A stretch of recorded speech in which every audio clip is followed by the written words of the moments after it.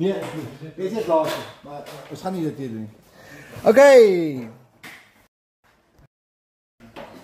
Radio engineering, graphics and design learners, this is an important video because they've added welding symbols in this actual question. There it is, and we're going to spend some time looking at that. We're on page 2.1 of the HSE workbook. This is grade 12, and nobody is laughing because this is serious business. Alright, let's just look at what is given again to us here. I've actually not looked at this myself, but we're going to try and see if we can talk this through quickly.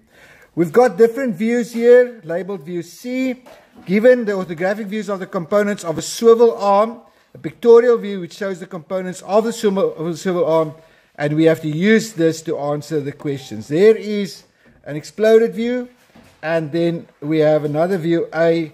We've got different components highlighted here.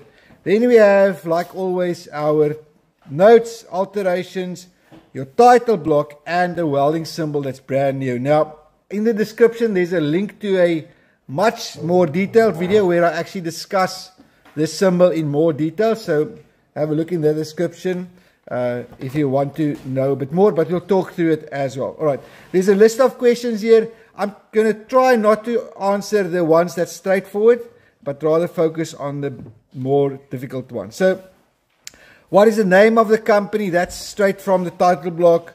When was the company established? You're going to read it and you're going to achieve those answers. What is the order number? How many of these swivel arms? That's straightforward. What is the standard unit of measurements? That's going to be millimeters.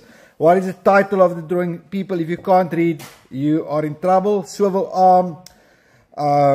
What is the file name? That's here. Who made the drawing? When approved? We're at number 11 already. What scale has been used? People, scale 1 to 2. Okay, honestly, those questions are straight up. How many times has this drawing been revised? 2 times. What was the first revision? Change the PCD. That's number 1 there. How many surfaces of component 1 requires machining? Alright, let's take a breather and have a look. There's the machining symbol. Alright, and now we look at the views that's given, and we can see our machining symbols. Alright, it's this triangle with a line in with it. Alright, we're at number 14, and we just have to double check how many surfaces. So if we look at this, there's 1, 2, 3, it's that flat surface, 4, 5. Is there anywhere else a machining symbol that you're missing? 1, it's going to be all around here. 2 is going to be this bottom part. 3 is this top flat surface. 4 is again all around here. So that's 1, it's a circle. That surface is also all the way. So nowhere else is there a machining symbol. I mean, I can think, oh, look here. Ah, what's that? There's one hidden. So we're at 1, 2, 3, 4, 5. 1, 2, 3, 4, 5, 6. 6 surfaces. I would actually count, if you look at this, that machining symbol is that 1 hole. How many holes do we have? 1, 2, 3, 4. Okay, so you can't miss that. So you've got 1 going around, 2 at the bottom, 3, 4, 5, and then we actually have 6, 7, 8, 9. Okay, I can't guess that the outside is also machined because there's no machining symbol. But they've indicated that this countersunk hole here, or core bore hole, has a machining symbol. So I have to count that for all 4 the similar parts. Is it by? Okay, so we're at 9.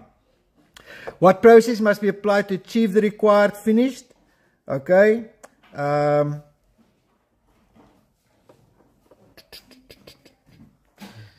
I think it says grinding here somewhere.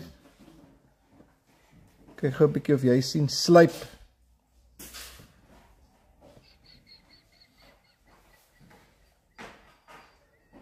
You guys see anywhere where it indicates the, because normally it stands here as on that it says grinding.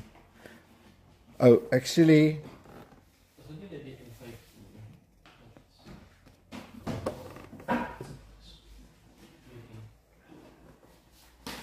okay, I'll have to check on that one.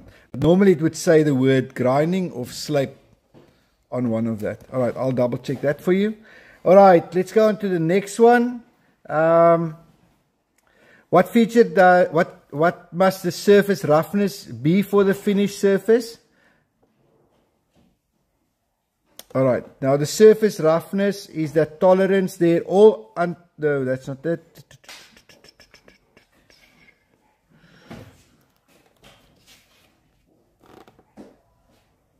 Okay, N5, there's the N5 now. That is your roughness. What must be the surface roughness of the finished surface? N5. There. It's very small written, so but I think you can see that. What does feature A represent? A hierso. Dit is in Afrikaans versinkte gat. In English, counter borehole. Okay. Then we have feature B. Where's that one now? So there it is on top. That's well known. That's the rib of die web. Alright, then C is our keyway. Spygleef. Dan D is weer terug hier onder. Haas D. Okay, look at that. What does this mean? Gedeeltelike snit. Partial section. Well done. Mooi so. B. Hierbo, is 'n rib of 'n web. Okay. Alright, so we've done D. Let's do E. This is this 45 degree here. There it says 45. English, chamfer. C-H-A-M-F-E-R. In Afrikaans, afkanting. Afkanting. Okay, wat is die dikte van die web? What is the thickness of this web?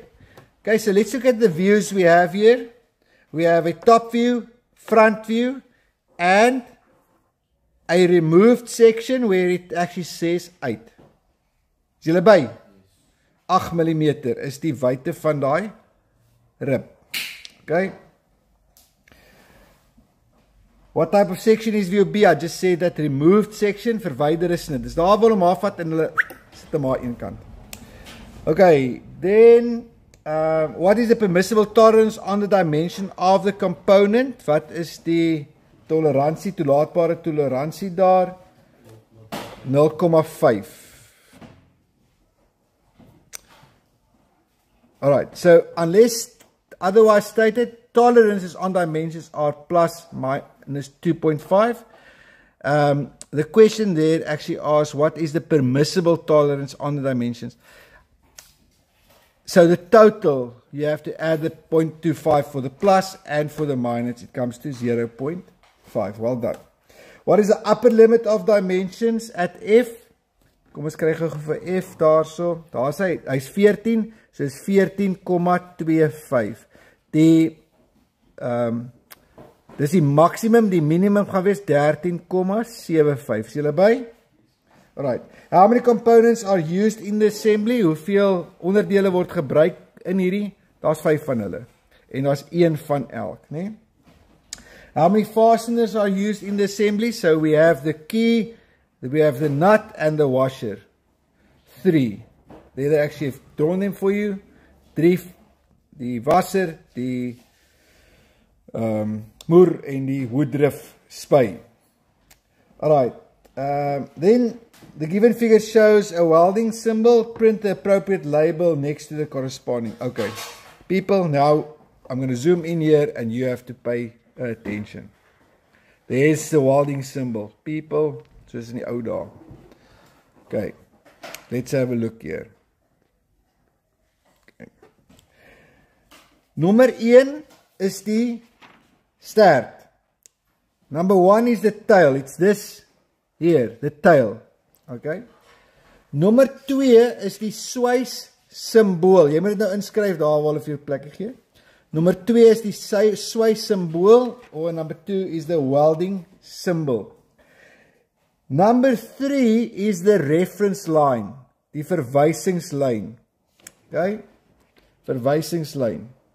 Nommer 4 is 'n pyl. Jy sien, dis daarom amper onmoontlik om te onthou. Number 4 is your arrow. Number 5 is the sight welding symbol. Sight welding symbol. In Afrikaans is dit die terreinswys simbool. Terreinswys simbool. Right, nommer 6 is die steek van swys. Die steek van swys. In English it's called the pitch of the weld. Pitch of the weld. Number 7 is the length of the weld. Die lengte van die swys. Lengte van die swys. Nommer 7. Nommer 6 is die steek van die swys. Nommer 7 is die lengte van die swys. Nommer 8, that is the finishing symbol, in Afrikaans die afwerkingssimbool. Number 8, here is the finishing symbol of die afwerkingssimbool. Nommer 9 is 'n contour symbol. Number 9 is a contour symbol. Contour symbol, contour symbol. Number 10 is the size of the weld. In this instance, it's a 5. Die grootte van die swys. Grootte van swys. Nummer 11 is die swysproses. The welding process.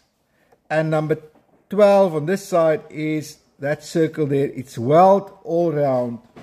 Rondom swys. Nou gaan ek vir jou gou hier help. Baie goed wat hier gesê is. Die wat hulle al baie gevra het, is nommer 1, wat die stert is. Nommer 2, wat die swys simbool is. Nommer 4, wat die pyl is. The arrow, okay. Then number 5 is die terrein simbool en daai rondom swys. Daai twee altyd, nommer 5 en nommer 12. Okay. The sight welding symbol and the weld all round. That they've asked many times. And then they've also asked here number 11, which is the welding process, die swysproses. Ek sal nou vir jou sê, leer nou maar die ander ook, maar those were common ones that they've asked previously. I'll have to actually take some time to explain this symbol with maybe some pictures of welds, because if you are a welding inspector or actual welder, you know, this is the symbol that they're going to give you, and that gives you certain information, just like any drawing, on what kind of welds you need to perform. Can I maybe just say this? That there is a very lucrative career for guys who's expert welders. Like with your hands, working with your hands, an expert welder.